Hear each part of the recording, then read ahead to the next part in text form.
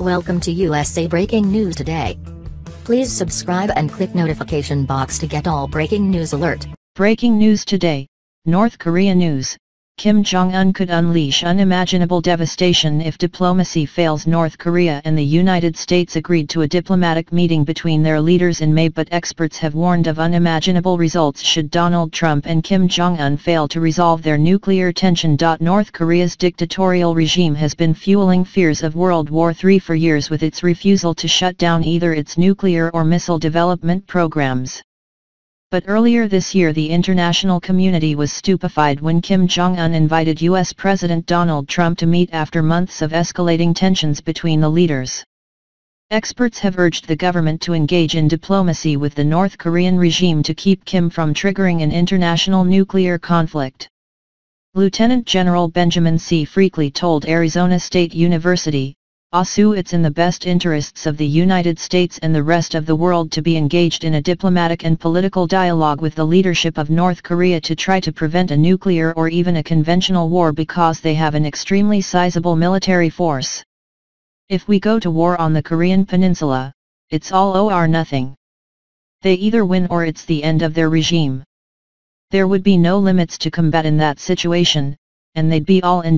President Trump agreed to talks after a message from tyrant Kim was delivered to Washington by a South Korean envoy saying the North Korean leader was prepared to talk about denuclearization and would freeze missile tests during talks. ASU's Center of the Future of War CO Director Daniel Rothenberg said, "The possibility of war on the Korean peninsula is one of the most dangerous situations in the world and could lead to almost unimaginable devastation and human suffering." The US-North Korea talks will take place after a historic summit between North and South Korea. Mr. Trump said, "We're moving along very nicely with North Korea. We'll see what happens." Certainly, the rhetoric has calmed down just a little bit.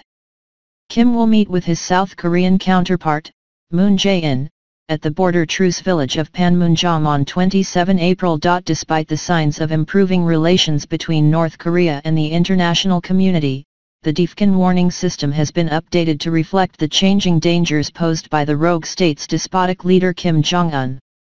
The private organization, which monitors nuclear threats against the US, said the hermit state remained a huge threat and should not be trusted.